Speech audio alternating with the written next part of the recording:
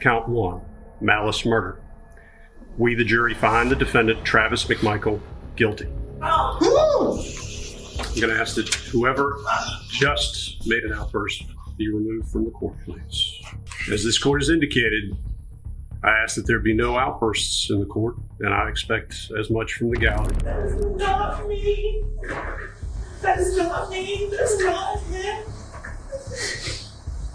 I would never walk up to you and say those words to you. I'm so sorry that happened to you. At one point, a grieving family member rushing forward, trying to reach the gunman seated at the defense table.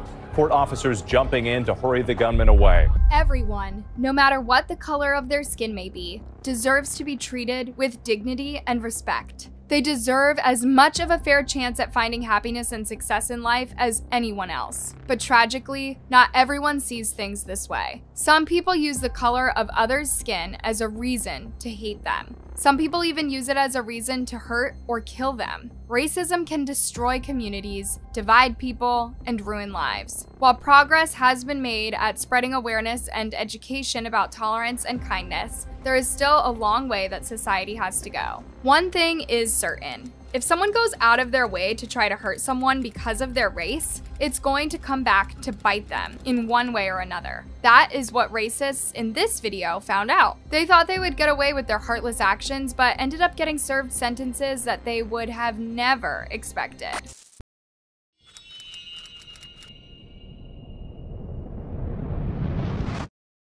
One of the most painful chapters in East Texas history is moving towards closure now, more than 20 years later.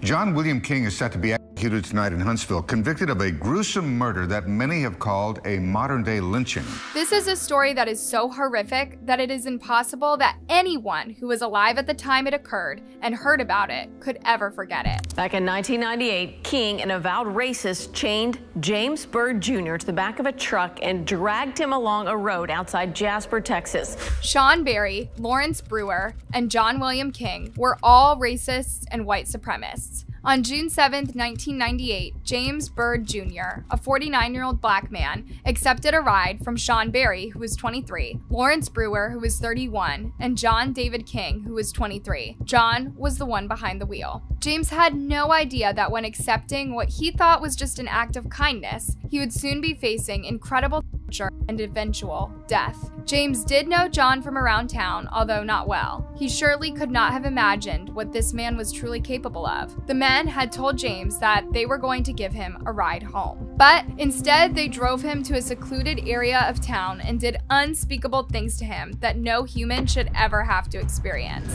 After they were done, they tied James to the back of a pickup truck and dragged him for 3 miles. It is believed that he was alive and conscious for about half of the time. The 3 evil men would later gather his severely damaged body outside of an African-American cemetery. One part of his body was dumped outside a black church. They then went to a barbecue as if nothing happened. A motorist discovered the remains the following day and alerted the authorities. Law enforcement looked over the area where they believed the murder occurred and found a wrench with the name Berry written on it. They also found a lighter with the word possum on it. Possum was John's nickname. Tragically, not all of James's remains were even collected by his killers. They were scattered over a stretch of miles. It did not take long for law enforcement to suspect John and Lawrence because it was well known throughout town that they were white supremacists. John even had several racist tattoos on his body. The wrench would also help bring Sean into suspicion.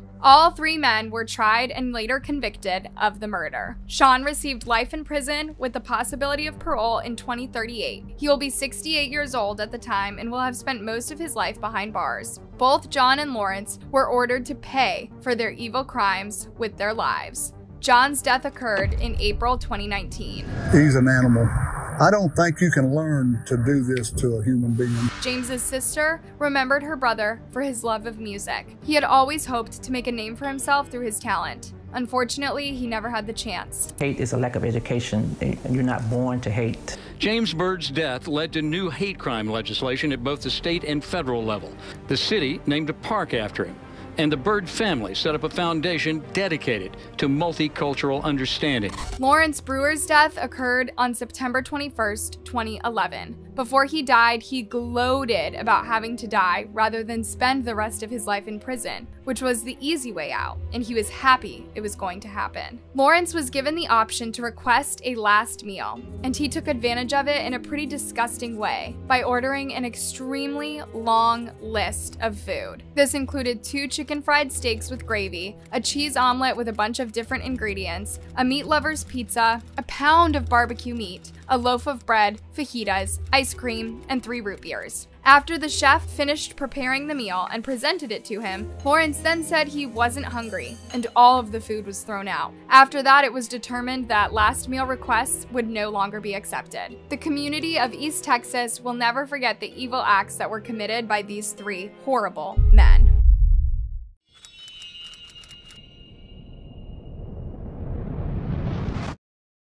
To that deadly shooting spree in California. A suspect is in custody this morning, accused of killing 3 white men because of their race. Corey Muhammad hated white people and wanted to do anything he could to hurt them. In April 2017 in Fresno, California, he killed 3 white men just because of the color of their skin. None of the victims were armed. After the murders, a manhunt took place. Corey had to run to a nearby 7-Eleven and hid on the roof. He watched from above as detectives combed the area looking for the suspect. After they left, he came down and hid in a dumpster outside of a local school. He cut his hair in hopes of disguising his appearance. Luckily, someone who was nearby during the murders had recognized Corey and was also able to identify him to law enforcement. He was later arrested. Corey said that on the day of the murders, his goal had been to go out and kill as many white people as possible. The murders were categorized as a hate crime. He was ultimately convicted and sentenced to life in prison with no possibility of parole. He never expressed any remorse for what he did. Prior to his sentencing, family members of the victims were given the opportunity to speak out on their loved ones' behalf. But before they could say anything, Corey spoke out and told the judge that if any of the family members addressed him, he would constantly interrupt them with outbursts. This led to him being removed from the courtroom.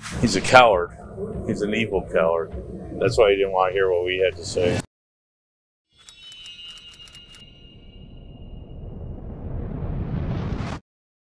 This is a child's birthday party. Douglas County prosecutors say Norton was not one of the riders who pointed guns at the adults and children in the yard of the Douglasville home. But David Amati says she was among many who hurled menacing threats while yelling the N-word. In July 2015, a black family from Georgia was trying to celebrate a little girl's 9th birthday. Kayla Norton and Jose Torres, a racist white couple, decided to ruin the party by driving by, waving Confederate flags, and yelling racial slurs to try to intimidate the family. They were armed at the time. The couple was later identified and arrested. The news of the people who went out of their way to try to ruin a little kid's birthday party out of pure hate spread anger throughout the country, and many demanded that justice be served. While in court, Kayla was very emotional. She turned to her victims and apologized for her actions, saying that what she did not reflect the kind of woman she was. That is not me. That is not me. That is not him.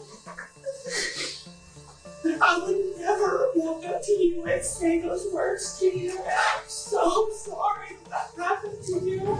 To many of the victims, especially those who had children who were present at that party who had to witness this, her apology was way too little and too late. The damage had already been done. The judge, clearly fed up with the racist couple's actions, ended up giving them both more prison time than either one of them were expecting. Jose Torres and Kayla Norton, in tears most of the hearing, were each given a year longer in prison. The state even was seeking 13 years for Torres, 6 for Norton.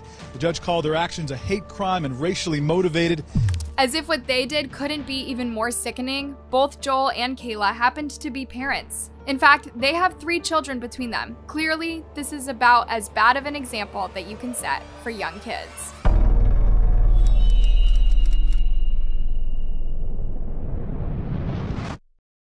Well, new tonight, a racist killer's jailhouse confession. His words could bring down other members of the KKK. We talked to a former inmate who has documents from Edgar Ray Killen.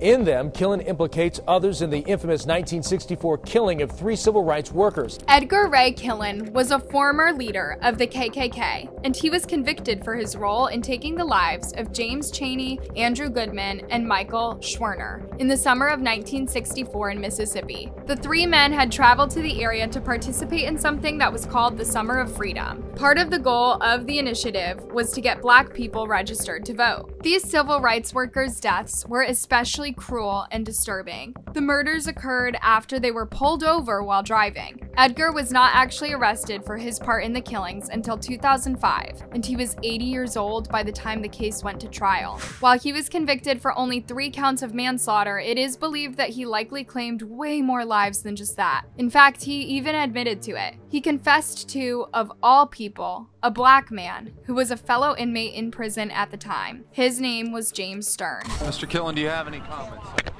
It's hard to believe that a convicted member of the KKK would tell his story to a Black man. But after a year in the state prison system, locked up in the same medical ward as Edgar Ray Killen, James Stern claims he became Killen's confidant. James Stern, after being released from prison, would later tell the press that there were 32 cold cases of murder that Edgar confessed to being a part of. Edgar was sentenced to 60 years behind bars, which, considering his age, was essentially a life sentence for him. He died in 2018 at the age of 92.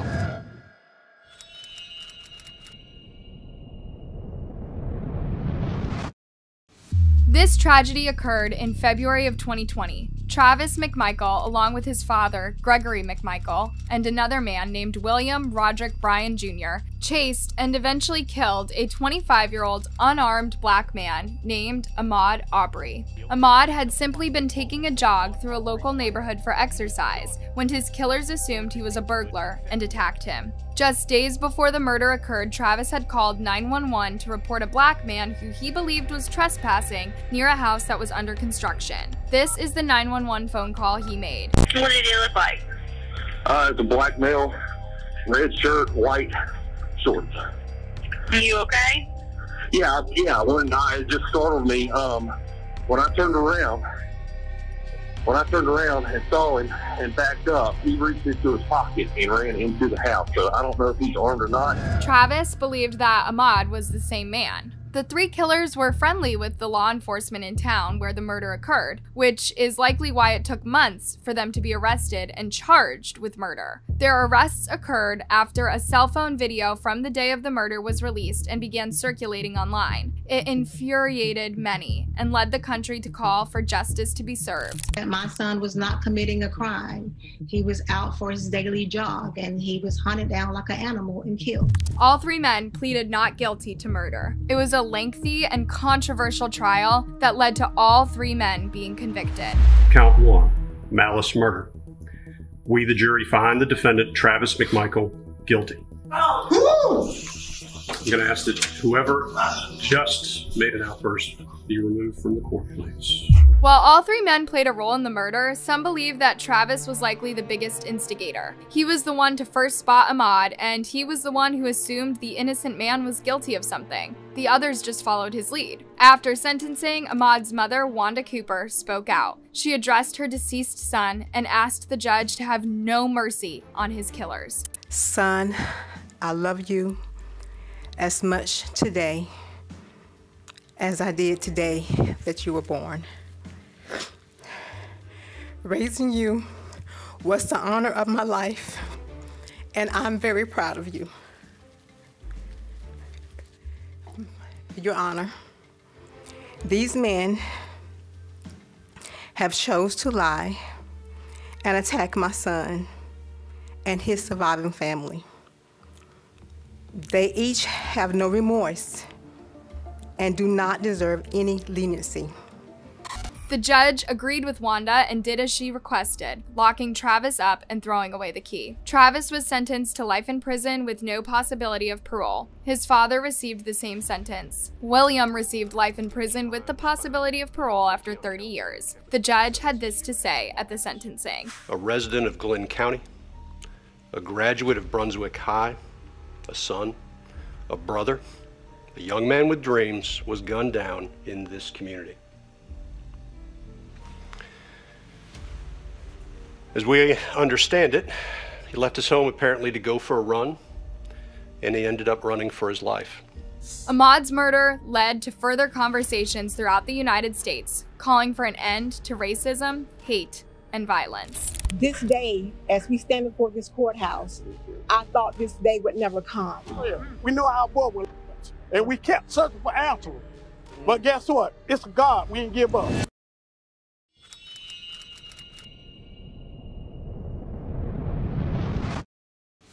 And we begin with the emotional hearing in a Buffalo courtroom. The white supremacist who killed 10 black people at a neighborhood supermarket last May, hearing from the families of his victims, confronting him with their pain and anger before he was sentenced to life in prison without the possibility of parole. On May 14, 2022, the United States, and particularly the Buffalo, New York community, experienced an unthinkable tragedy. Then 18-year-old racist and white supremacist Peyton Genrod, armed with a weapon he should have never had access to in the first place, walked into a grocery store called Tops Family Supermarket. While live streaming the entire thing, he took the lives of 10 people and injured 3 more. All of the victims who died were black. Before entering the store to carry out the he said to the live stream, "Just gotta go for it." While he was killing people, he was also yelling out racial slurs. Employees of the store helped to hide customers by locking them in the break rooms in the back. Others hid in the milk coolers. Peyton tried firing his weapon at them, but the milk coolers blocked the bullets from hitting them. Law enforcement were able to arrive on the scene quickly. By that point, Peyton was at the front of the building and threatening to turn the weapon on himself,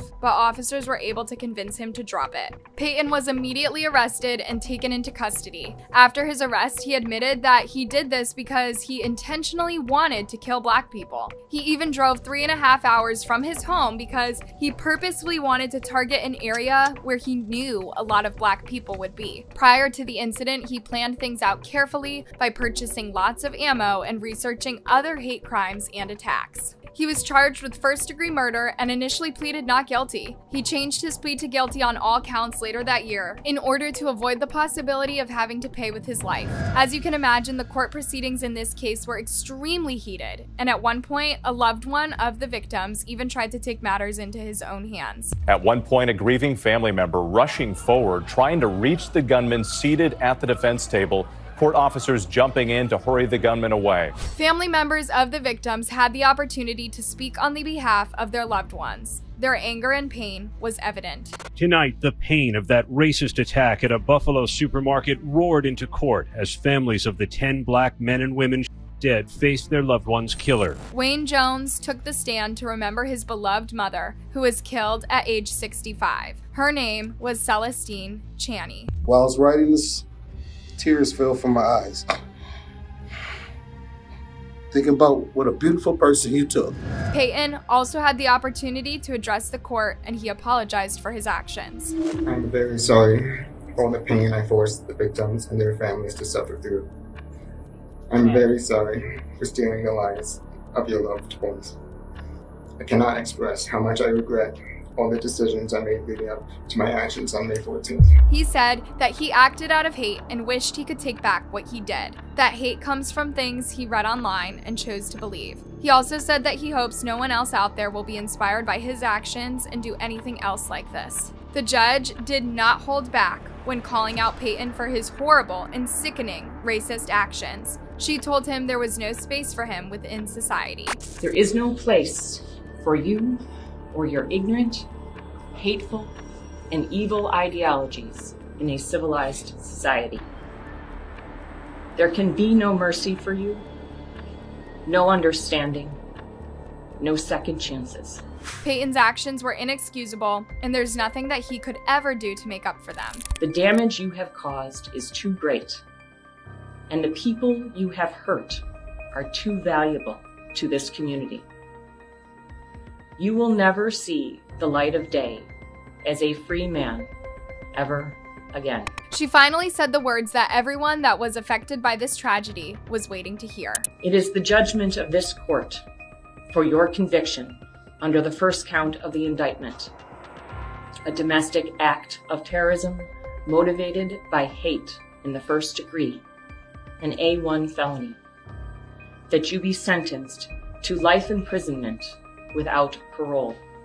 His official sentence was 11 life sentences with no parole. Do you think that this is a fair sentence, or do you believe that Peyton should have had to pay with his life for the horrible crimes he committed? Let us know in the comments.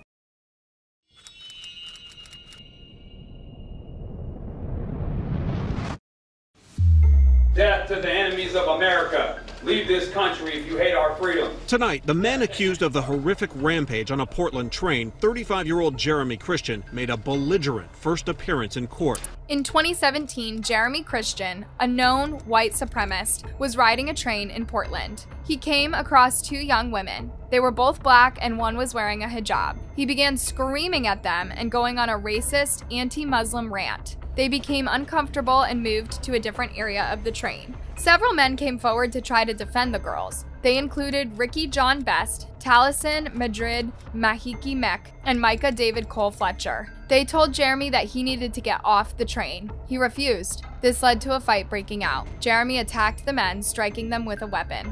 Both Ricky and Taliesin would later die as a result of their injuries. Micah was rushed to the hospital and later recovered. After the attack, Jeremy got off the bus and disappeared into the crowd. Luckily, several people were able to identify him, and he was later arrested and charged with murder. Throughout his trial, Jeremy was often very disruptive and would often make outbursts and have to be removed from the courtroom. After he was convicted, Jeremy was given an opportunity to address the court before his sentencing. He could have tried to use this chance to apologize for his actions and possibly receive some sort of lesser sentence. Instead, he chose to insult the victims' families.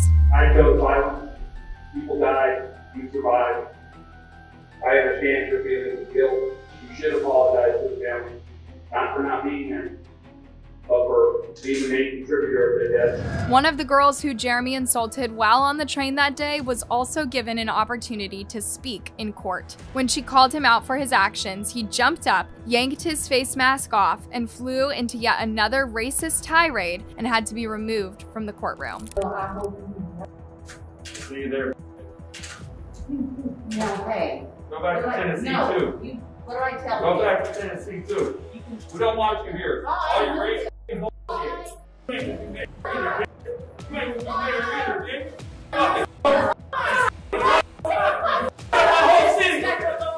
George Floyd. I should have killed you.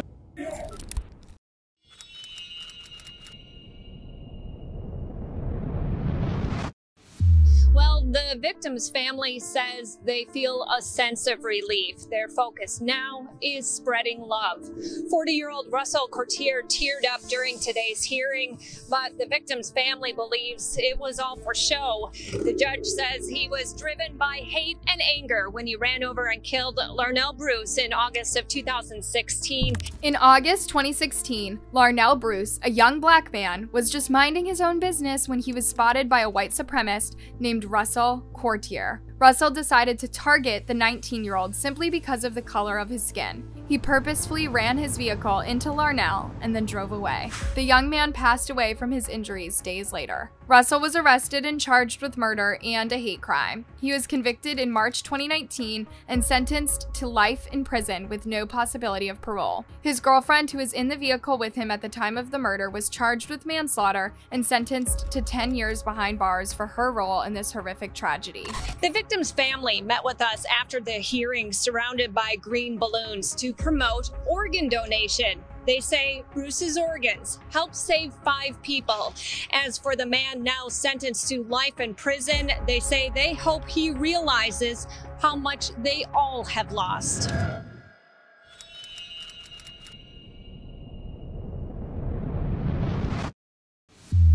Question just between you and me. A bullet to that guy in the chest. Satisfactory? Sounds good. Alright.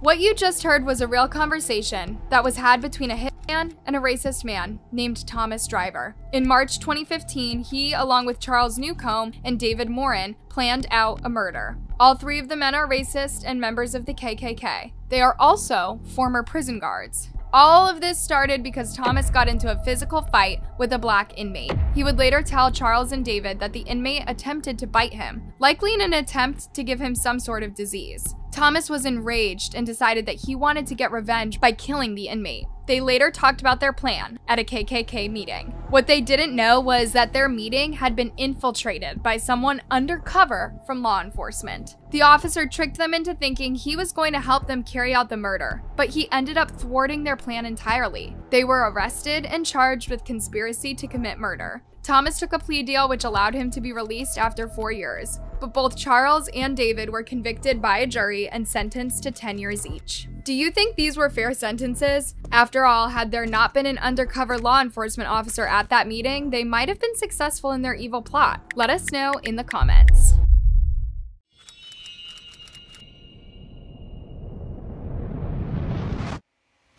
You may remember this picture from back over the summer. It shows a man who claims to be the president of the Virginia KKK driving his car into a group of Black Lives Matter protesters in Henrico. Today, he was sentenced for the crime. Harry Rogers hated Black people for no reason and actively went out of his way to hurt them. He is the former head of the Virginia chapter of the KKK. His dream was to be as famous as other members of the KKK from years past. In 2020, when Black Lives Matter rallies were occurring across the United States, Harry's hatred and anger towards Black people reached a boiling point. With a child in the vehicle with him, he went to an area where some Black people were protesting and proceeded to drive his truck through the group with the intention of killing as many as possible. He then drove away. While his actions thankfully did not claim any lives, several people were injured in this racist attack. He was later arrested and faced with a slew of charges, including assault and hit and run. He eventually pleaded guilty. While in court, Harry apologized for his actions and also asked the judge to consider that he did have children that he missed and wanted to see again. The defense asked the court to consider restorative justice, saying Rogers is willing to sit down with the protesters and talk. I think because of the particularities of this case, I don't know if the victims in this case believe the defendant when he made that statement. Harry received just 3 years behind bars. Do you think Harry is actually sorry for what he did, or is it possible he was just saying whatever he thought the judge wanted to hear in order to get less jail time? Is 3 years enough time for someone who committed what many may consider attempted murder? Let us know in the comments. Each one of these racist people could have kept their hate to themselves, or they could have chosen not to hate in the first place. They could have educated themselves about tolerance. Instead, they chose to act out on their racist beliefs, and each one of them paid the price. Each of these stories should prove to any other people thinking about doing similar things that they will get caught and they will have to pay a price. Thanks for watching, and don't forget to like and subscribe for more.